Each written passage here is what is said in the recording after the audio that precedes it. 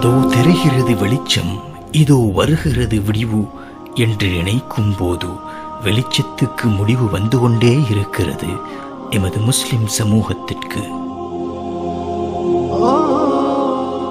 பல ஆண்டுகளாக தொடர்ந்த அவலங்களும் தலைக்குனிவுகளும் முற்றுப்படும் என ஆதரவு வைத்த வேளையில் முழு முஸ்லிம் சமூகத்தின் தலையில் ஒரு பேரிடியாக விழுந்தது ஏப்ரல் 21 நடாத்தப்பட்ட மிலேச்சத்தனமான தாக்குதல்.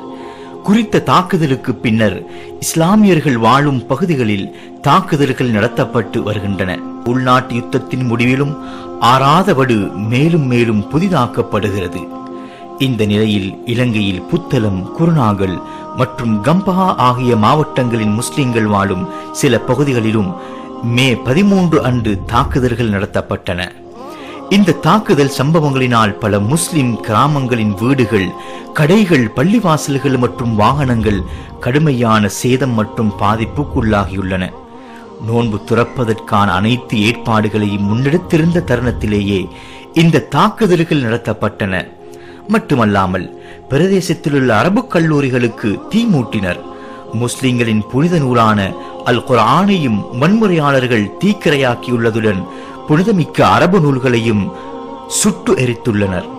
கட்டடங்கள், வாகனங்கள், வீட்டு தோட்டங்கள் உள்ளிட்ட அனைத்து சொத்துக்களும் சேதமாக்கப்பட்டுள்ளதை அவதானிக்க முடிந்தது. இனி நாம் பாதிக்கப்பட்ட மக்கள் மீண்டும் எழுந்து நிற்க வழி செய்ய வேண்டும்.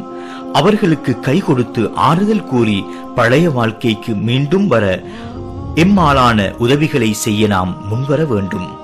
நிவாரண பணிகளுக்காக வேண்டி அகில இலங்கை ஜமியத்துல் உலமா சில ஒழுங்குகளை செய்துள்ளது.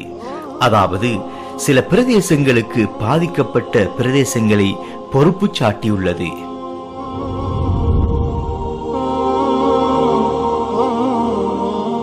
அல்லது உங்கள் தர்மங்களை ஜம்இய்யாவின் நிவாரணப் பணிகளுக்கான வங்கிக் கணக்கில் இடுமாறும் வேண்டியுள்ளது. மேலதிக விவரங்களுக்கு அழையுங்கள் அஷேக் ஃபவாஸ் ஹாரூன், சமூக சேவை பிரிவு இணைப்பாளர். தொலைபேசி இலக்கம் 0777571876. விழுந்த சமூகத்தை மீண்டும் கட்டியெழுப்ப நாம் ஒன்றிணைவோம்.